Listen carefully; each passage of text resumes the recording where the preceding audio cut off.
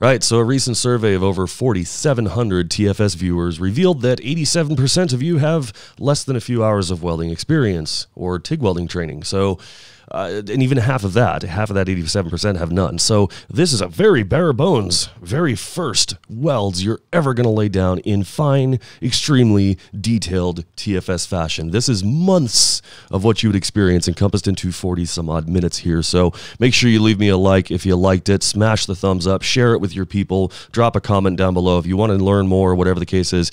Remember that we've got classes, we got everything else. So back to my garage in this style right here. Nothing fancy, just straight up friggin' welding. Good luck to you. Hope to see you on the other end of this video. Your first TIG welds are going to be really, really tricky, and not really because it's that hard or that difficult to do, but it's all the stuff that you should know about before you actually sit down and do this. So that's what we're going to really aim in on this one and really hone in on, is what you should be doing or what to expect. So the first thing that we really need to talk about is your work surface. You need something that is obviously metal that will, conduct electricity, right? You need something that'll hold your work that you're working on it, right? It should be at a comfortable height.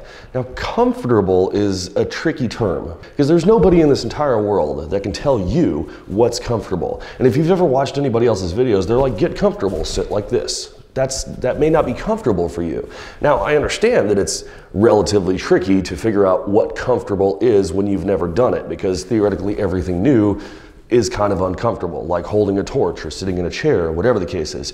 But let me just try to help you out this way. There is nothing in the rule books of welding that says you have to be squared up to your metal, right? You don't have to be sitting here like this with absolutely perfect posture. You don't have to do any of that. You don't have to, make sure you're looking over the top of it. You don't have to be posed in a certain way. This is not like sipping tea or anything like that. There's no etiquette to welding, right? The idea here is that no matter what it is that you find is comfortable, if you're hunched over, slouched like this, and the only way you can see it is if it's in front of your face, and that's comfortable, do it. If you have to have this gnarly ass gangsta lean, and you can weld from way back here, and that's comfortable, do it.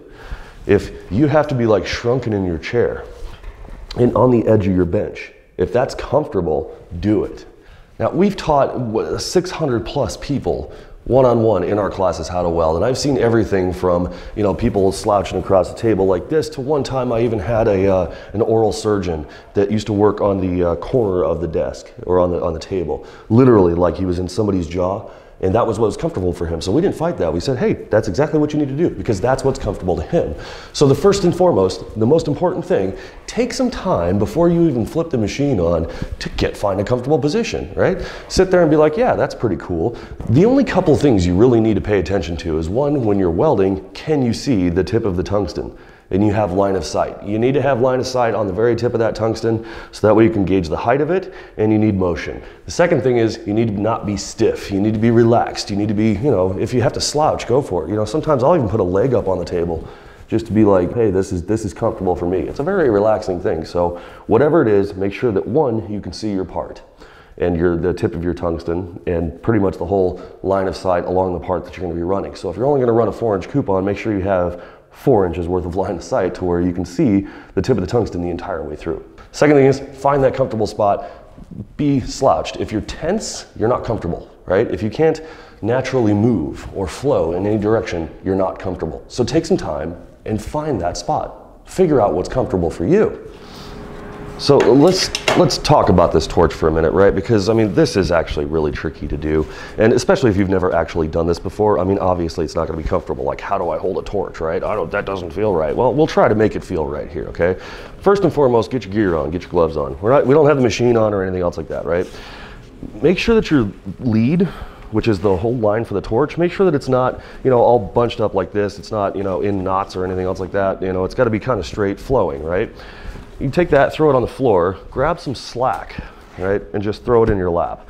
Ideally, you want the lead, the slack of the lead, to not pull off your lap. So get it in a spot there, and you need to have enough left over to where it's not going to pull the torch out of your hand. So we're trying to balance out gravity here. You'll find where that spot is, right? So just take that slack a little bit. What is it, like this much here? Just toss that in your lap, and the rest of it can come up to your hand.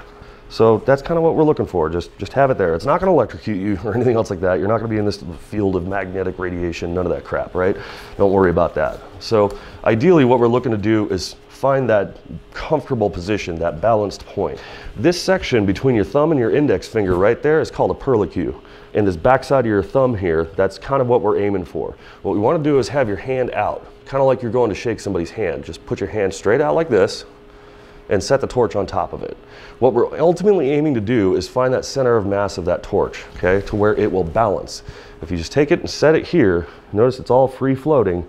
No matter where I'm at, no matter how I move, the torch is balanced, right? It's comfortable, or I would say that this is comfortable, but maybe for some it's not. But either way, this is a natural position where you can balance it. This is not a trick. This is not like I'm a welder and that's cool or whatever, right? This is literally a balanced point. So find that point where it's balanced and it's just sitting freely. It's on its center of mass. It's not falling forward. It's not falling backwards. It's not at risk of slipping off your hand. None of that. Just set it right there, okay? Now take your middle finger and your index finger and just put it around the neck.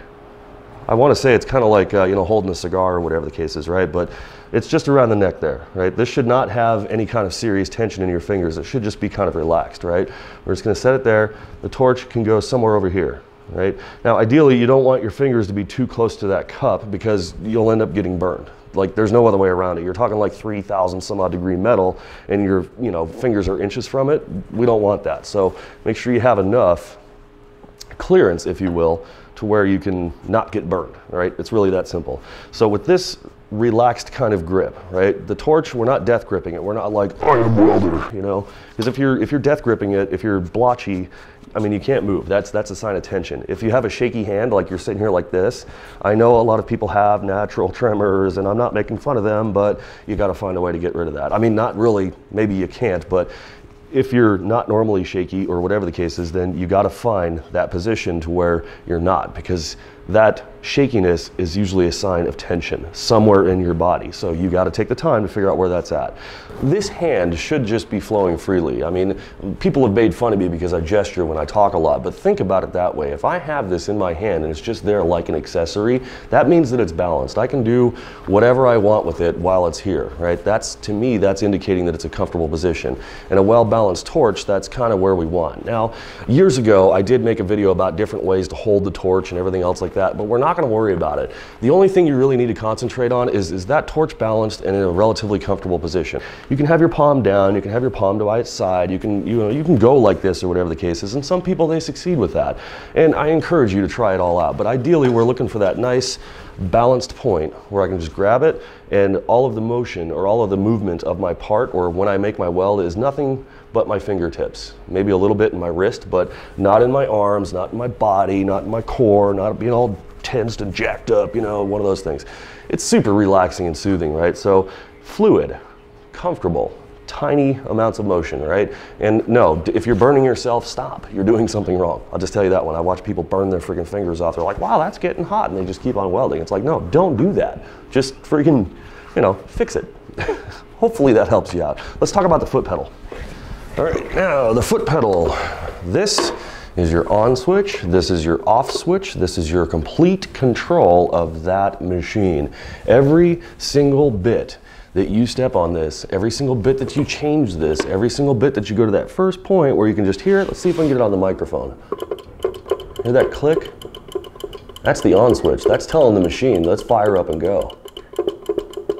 So that's your on switch, and then of course once it's lit, you increase to increase your amperage. Amperage meaning the amount of energy that's going into the part. Not to be confused with heat, because I've said before that heat is time. So it doesn't matter how many amps you have, the longer you sit in one spot, the hotter it's going to get. And you'll see that as we go into this lesson here and everything else like that. But just remember that just like a car, you know, you can almost think of it this way. So you step on it, you're going to go faster. You let off of it, you're going to go slower, or you're going to decelerate. It's kind of like that in welding, provided that you have the correct discipline to do that and to keep up with it. So of course, we're going to explain that, right? But just remember that every single bit of that machine is controlled right here at your foot. It doesn't matter where.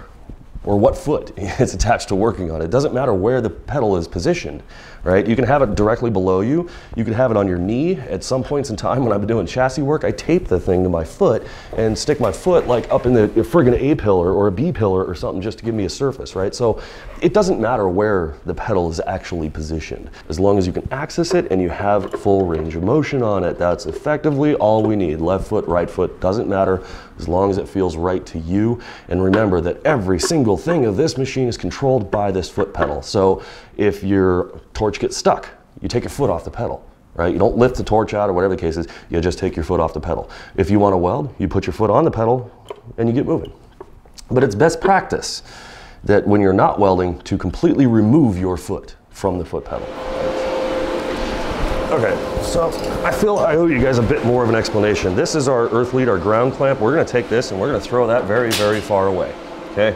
It is not connected to this table right now, and that's for very, very important reasons. Now, the ghost in the machine, that buzzing sound, that strange light that you can see when you look into some machines, you'll actually see this blue light flashing across that. What is that? That is called the high frequency start. Let's just see how this works here. Watch carefully. We're gonna slowly step on the pedal till we hit that switch. Oh, there it is. What is that buzzing sound? All right, let's show off a little bit, right? Okay, that is high frequency start. What that basically is the machine is trying to complete a circuit to actually start welding, okay? In other words, this little bolts of lightning that you see coming off of here and that buzzing sound, what that's effectively, that's a high voltage, low amperage, as in that's a lot of electricity but not enough to kill you, right? There's not enough current in there to kill you or to zap you, to make you really sting really, really bad.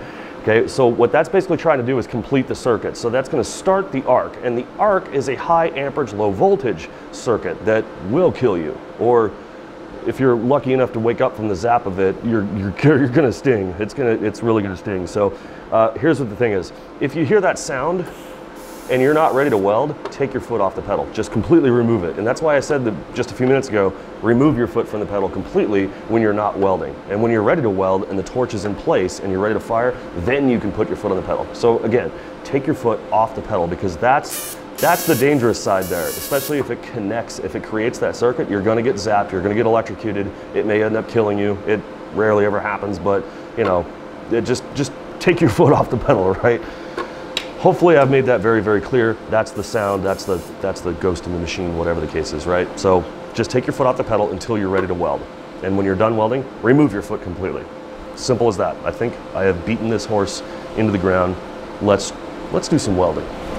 This is a welding coupon. This is from weldmetalsonline.com. This is an 1/8 inch aluminum coupon. We're gonna start with aluminum because everybody loves welding aluminum. And of course, our class coming up, our first Weld With Me Live, is gonna be all about aluminum. Now, here's the thing. Let's get ourselves into position. My foot is not on that pedal.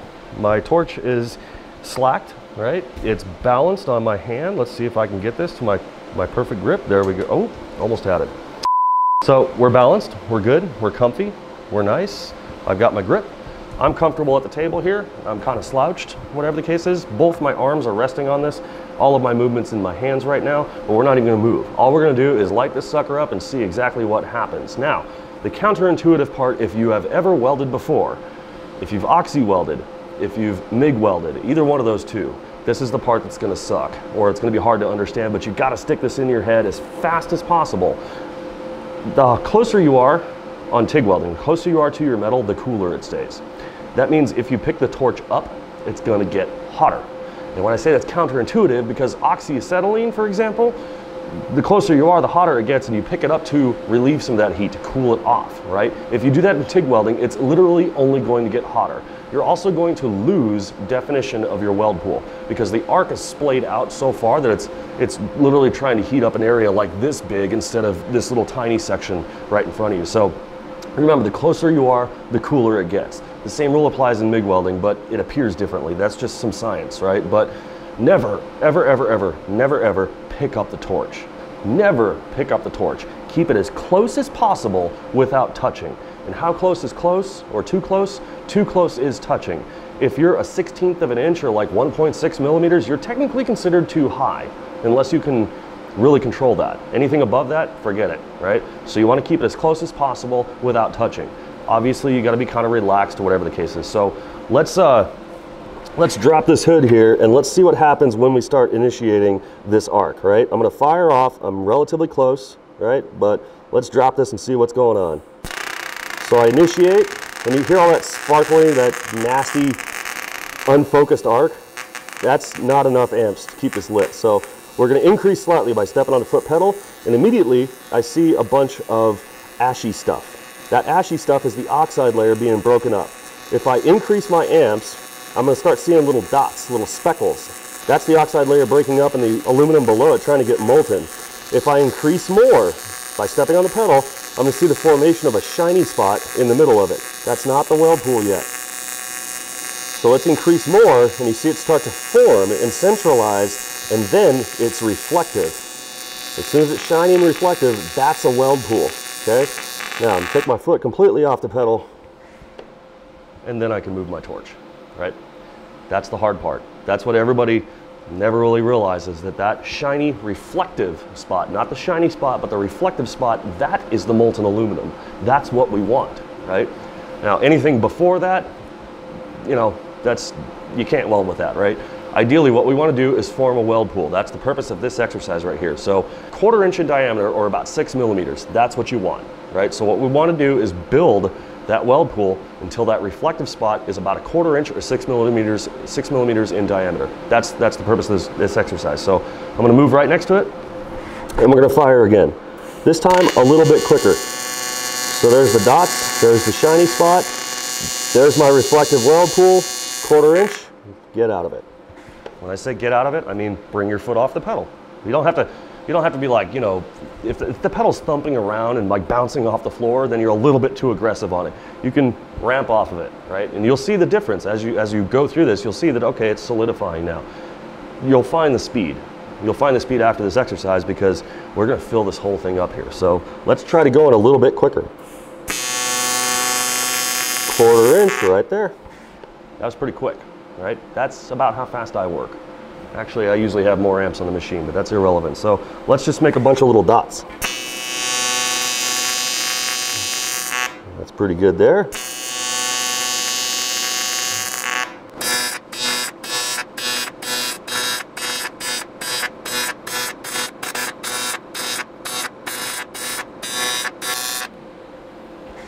Once I have that under control, I can move on. But I should say, here's one thing I see a lot. This hand is going to eventually hold filler, so make sure that it's at the ready, right? As in this general area. We're not using it to brace our hand or our torch hand. This is not MIG welding. It shouldn't be you know, underneath you like this, right? Because it's going to have to be on the table anyway. Might as well have it there, or get used to it being in this general area, right? Don't want it tensed up either, right? We're super loose when we're doing this. Just remember, relax. And everything that we see in front of us is a direct result of what our foot is doing. So that's the connection here, right? When you see that weld pool form, that's because you made it do that, right? So let's show you what a couple of runaways look like. So this one here in the center is our control. So again, 1/4 inch or 6 millimeters in diameter, decent sized etching zone, right? Not too bad. Then we went over to getting way too big here, right? Our torch height was sky high, which means this whole area right here is the molten weld pool, or was. You see there's oxides forming, all kinds of other nasty stuff. That's not good. We definitely don't want that. So keep the torch as close as possible without touching. Now, this is touching, right? So we only went in there for a brief moment in time and went zzz. There's actually molten tungsten, or there's a piece of tungsten stuck in that weld pool right there. So again, if you ever touch or it cuts out or whatever the case is, just take your foot off the pedal. That's all you gotta do. Then we went over to here, it's contaminated tungsten. Now this weld pool is the same size as this weld pool, but the arc was splaying outward because we lost the definition or the grind angle on our tungsten. It basically screwed it up. So it splayed outward and we get this little bit of a ring around the outside here, but the etching zone is a lot wider because the arc was splaying out. It also kind of stirred the puddle a little bit. It was, you know, to an untrained eye, that's kind of hard to see, but it kind of stirred up the puddle a little bit, leaving us with little to no definition. You can see it's not as nice and as round. That's because the tungsten was deformed. So if we if we, follow the discipline and actually take the sucker out, change it out with a sharp one, or clean it up, or whatever the case is, then we wouldn't have these little issues, right? Then we go over to having too much angle on it. Now, again, to the untrained eye, I mean, this kind of looks like an egg, and that's not really what we want. We'll get into angles in just a second. And finally, sitting there way too friggin' long. So aluminum is great at dissipating heat, but it will hit its point of maximum saturation, and that basically means this sucker melted down. So we can't sit there forever. We actually have to see our 1/4 inch or 6mm reflective weld pool, and that's the point where we can actually get moving when we start to actually weld it, right? So if we sit there forever, it's just gonna be this big blob of hot snot. Now, these are the two biggest problems. Actually, 1, 2, 3 are the biggest problems that we have, right? Too high of a torch height. It's very hard to define the weld pool at that point. So make sure your torch height is close, not too close, and don't sit there forever. Once you get it, don't just sit there and watch it. Remember, you are the one who's in control. So once you have filled up enough of these, and you're comfortable with continuously repeating that 1/4 inch or 6mm diameter weld pool that is reflective, and you have a result that looks something like this, then you can start moving on. And that's what we're gonna do right now. Right, now that we've got that done, let's move on to another exercise. This one is all about control of the weld pool as we traverse our part. Now, you need to get yourself, obviously, in your comfortable position, wherever that might be, and then we're gonna start just inward or inboard of the edge of the coupon, right? Don't start on the edge, because then it's probably gonna crack on you. So we wanna focus just a little bit inboard, keep the torch as close as possible. Give yourself a bit of a practice swing, right? You can slide your hand if you want, but that's actually kind of relatively intermediate.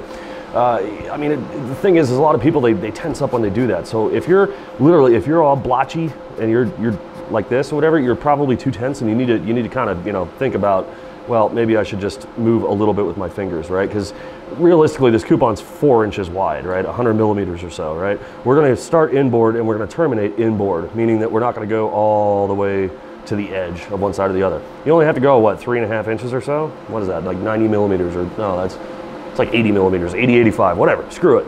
We just need to be able to traverse this part, keep the torch at the same relative height all the way throughout. We don't wanna lift it up. We wanna make sure that we have a clean line of sight on the part the whole way through, right? So if I start here and I terminate here, I can see the tip of the tungsten in relation to the coupon. All I'm gonna do is stare at that width of that weld pool, and I'm gonna control it, right? Now there's two ways that we can control this. One of them is gonna be my speed, the other one is gonna be my amperage. But no matter what, all I'm looking is at the width of that weld pool, and I'm trying to make sure that I sustain it, I maintain it, I keep it that way. And remember, you are the one who's in control of this thing, so if you see it start to get really wide, fix it. The way you fix it is either speed up or take your foot off the pedal slowly until you see a change in that weld pool. Now, let's just see what one looks like normal, a controlled exercise here, right? So we'll initiate the arc. I'm not gonna take too long, but there's my 1/4 inch weld pool, and all I'm gonna do is maintain it. I'm gonna keep the torch at the same relative height, and I'm just gonna move along here. And ideally, I want to keep that weld pool a 1/4 inch or 6mm in width. I'm going to stop a little bit before I hit the end. Bingo. If you have a crater, don't worry about it. And I'm going to tell you, don't worry about it, because we're not adding filler right now. So that's fine. Now the result of this, it's shiny, it's nice. We have a clean and uniform etching zone around the edge of the coupon. When I say it's clean and uniform, that means that it looks the exact same all the way throughout. If it's like white and ashy and blotchy and speckly and stuff like that, then that would indicate that you're not enough amps. You didn't commit to it, or you had way too high of a torch height, or you had a contaminated tungsten. You notice that there are several things, right? It's not just one, it's several, right? So we did the first one, let's do another one right over the top of that. This time the coupon is already a little bit hotter, so it's not going to take as much amperage to get moving on it. So I'm choosing to substitute with speed. So as I'm going through this just a little bit quicker. Now, even though I went quicker, I got the exact same result, right? So again, that's one way of it. You can control it with speed, or you can control it with your amperage, right? Now, I've welded this twice. It's already hot. It's really hot. So I'm gonna weld it again, or I'm gonna make another run here, another puddle run, if you will, right? But this time I'm gonna substitute with amperage. I'm gonna have just a little bit less amps, and I'm gonna go a little bit slower. But ideally here, we're gonna make this the exact same width. I want to get the exact same result. And again, all I'm paying attention to right now is the width of that weld pool. It's a 1/4 inch in diameter. My weld pool is reflective, and I'm going to maintain it. Now, this is not my normal way of maintaining a weld pool, so forgive me if it looks a little bit awkward. But there we go. All three of these look relatively the same. Like there's almost no difference in them, right? We still have that clean 1/4 inch width of a weld pool all the way across. Our etching zone looks the exact same all the way across. All three of these results are shiny all the way across. We're not worried about ripples and none of that stuff. We're not gonna pedal pulse. We're not doing any of that crap. You notice all I did was maintain the width of that weld pool. Again, two ways to do that. One, your speed.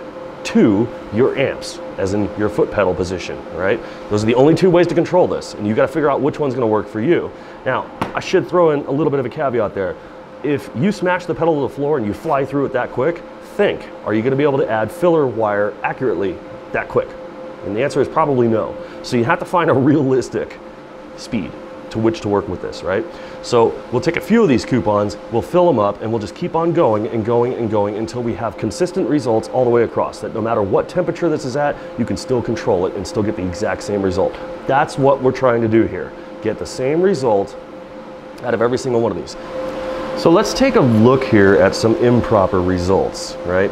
First and foremost, we're just running way too hot. Now, hot, again, is a couple of different things. This was the first weld on a Daisy Fresh cold coupon, right?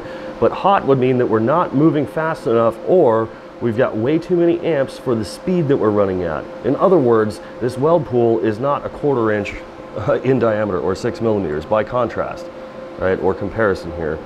This is way too big, right? What we need to do is control it. We need to be able to either speed up or let off of our foot pedal. If it's burning this wide, it's because we said, I want you to burn this wide, right? So that's too hot. And again, two ways you can control that. It's either too little of a speed for the amps you have, or not enough amps for the speed you have, which looks like this, right? Notice that this just is pretty much an all etchy, it's just all you see is etching zone. There's no definition of a weld pool itself. Again, by comparison, these are nice and shiny, right? This is not. This is what we called a puddle-shaped shiny spot, which is just enough of oxide layer that's broken, but not actually creating a pool. So if you have no definition, or it's something like this, then that's a no-no, that's a no-go. We can't use that, right? Then we move on to not controlling our amps. So we started out with a good 1/4 inch or 6 millimeter diameter weld pool, and we maintained it, except we were going too slow and not controlling it. In other words, it just started melting, melting, melting, melting, getting bigger, bigger, bigger, bigger, bigger, until it was finally point of no return. The solution here, if you see it's starting to get wider as we go, you need to either speed up or let off your amps. Again, this is a control exercise. You want to be able to actually keep the diameter of that weld pool. So that's to say is if you started here and you saw it get bigger, you were not maintaining it. So again, either speed up or reduce your amps. If you see this happen, you told it to do that. You are the one who's in the control of the machine. It's not in your settings, it's not in anything else like that, it's control. It's because you failed to control it. A pulser will not fix this. Pedal pulsing with the foot, that's not gonna fix this. You fix this by either speeding up or let off your amps, right? Now we get into ramping. So we started out really good, but as the torch height came up, it started splaying outward. It started to project the arc and the cone all over the place until we finally pretty much lost definition right here. And by this time, it was so huge that it basically just melted it away. So if you see it starting out pretty good, and then you see it start to oxidize and get kind of crappy and look like it's got like a peel layer over it, like melted plastic, if you will, then you definitely have an issue with your torch height. Now, let's talk about the torch height being a little too close. Here we have a 1/4 inch in diameter, but you notice it was cutting out every single time the machine's literally just stopping. It's like, that's Morse code for lift up the torch a little bit more. You're way too close. So anytime you see the arc cutting out, or you hear it, or you see it, or it shuts off, that's because you touched it, right? So you have to pick it up and maintain it, right? But when you pick it up, you can't go too high. Otherwise, you're gonna get something like this, right? Finally, welding with a contaminated tungsten. That was after we took it for a swim, like, what is that, like 28 times? But either way, the etching zone around here is very blotchy, right? It's not as clean and crisp as this, right? See, this etching zone right here is nice and clean. It's the same, it's uniform all the way around. This in the beginning here is not. And there's not a lot of definition of that weld pool because the arc is spraying everywhere. It's trying to find anything it can. The etching zone is huge. The definition is crappy. We can't really say that this is a weld pool or it's not. So I was forced to either hit the amps or let off or whatever the case is, but I could get no definition out of the weld pool. So if you can't quite see what it is that you're doing, you might also have a contaminated tungsten. Now this is just 6 examples.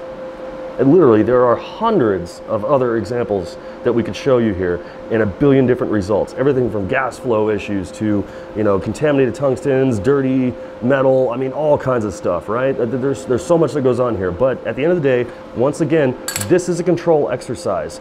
If you can't maintain the consistency of that weld pool or the width of that weld pool, you shouldn't be moving on. So everything about this is just controlling your speed or the amps that you have coming out of it, your pedal position, right? So once you have this with no other aid or crutch or anything else like that, no pulser, no pedal pulsing, no friggin' blotchiness, once you get it nice and clean and even, then you can actually move on. This is just a handful of ways that it doesn't work. So once you have that exercise pretty much all set and you're done, you figured it out, you're good to go, now it's time to add some filler wire. Now, I can't stress this enough that this is literally the exact same exercise that we've been doing this entire time regarding control. We're still going to maintain a 1/4 inch or a 6mm diameter of a weld pool all the way across. The filler is going to get added to the leading edge of the weld pool.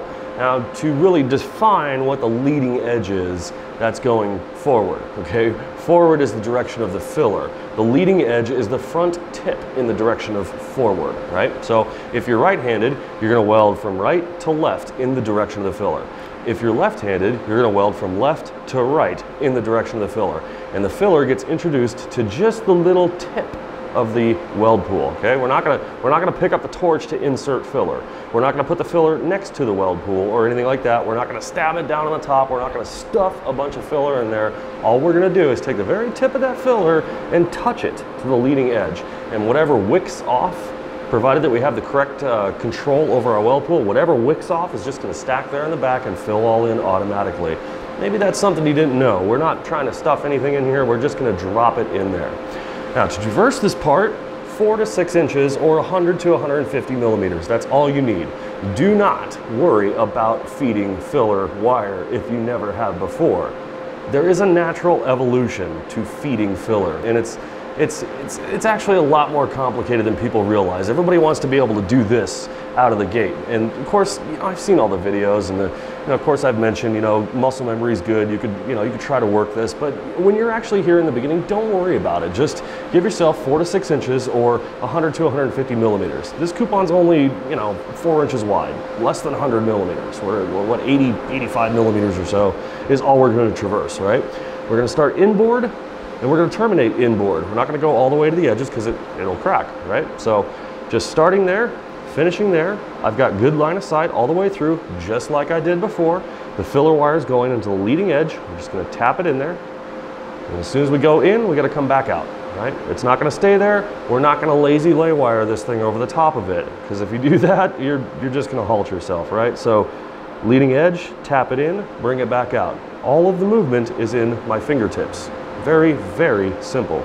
I'm not gonna be tensed up, I'm gonna be loose just like I had before. You know, comfort's a relatively loose term, but if you notice very carefully, the filler is held the exact same as I hold the torch. It's literally just mirrored of that. So between my 2 fingers, my middle finger and my index finger, and then the rest of it, just like the torch, rests on my perlicue.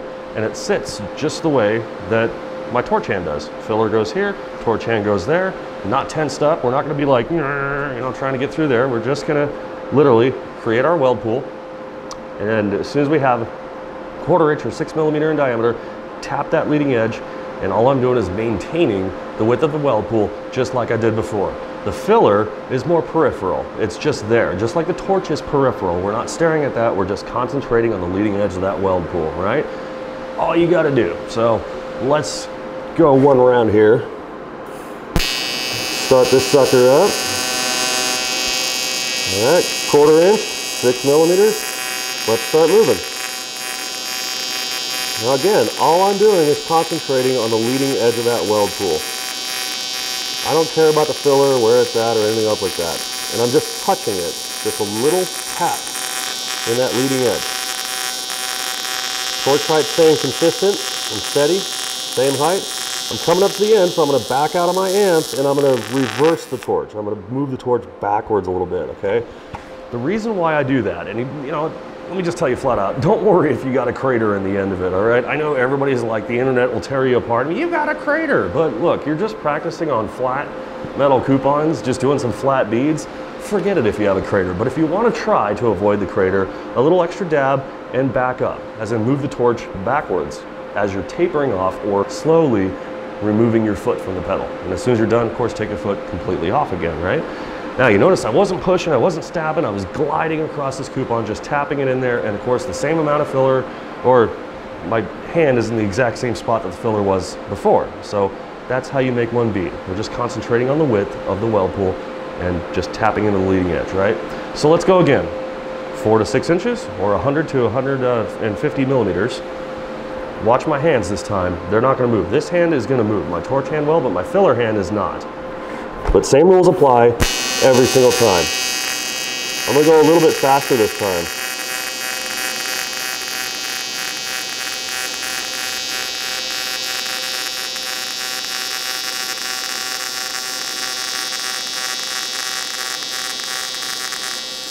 And then we'll taper off. There we go. I did miss a couple of dabs, no big deal, right? We'll do the same thing again. This time I'm going to go a little bit slower. I went fast last time because I was compensating for speed. That's why I missed a couple dabs. My accuracy kind of went out the window. So again, 4 to 6 inches, 100 to 150 millimeters. I'm going to go a little bit slower this time around. But still, I got to maintain the width of that weld pool, which is 1/4 inch or 6 millimeters. This is a lot slower than I'm used to going. But since I'm going slower, I backed off my amp. Whatever it takes to keep that weld pool at a 1/4 inch or 6 millimeters, that's what I'm going to do. And toward the end here, I got just a little bit wide. I was talking more than paying attention, but you know what? That happens.